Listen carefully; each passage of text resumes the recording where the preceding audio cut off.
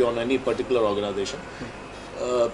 There is a so-called NGO in Bhagalpur, which is just across Godda in Bihar.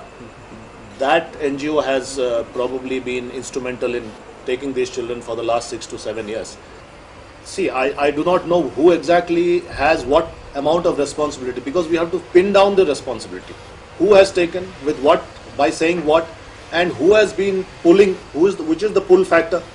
Somebody has been pulling, you bring children so that we can give you so much funds, or we can get so much funds, or we'll give commission, if at all. If all these things are involved, I'm not saying these are involved, but these are possibilities. So whatever the possibility, the quantum of responsibility will be fixed on each. It could be anybody. Apart from Godda,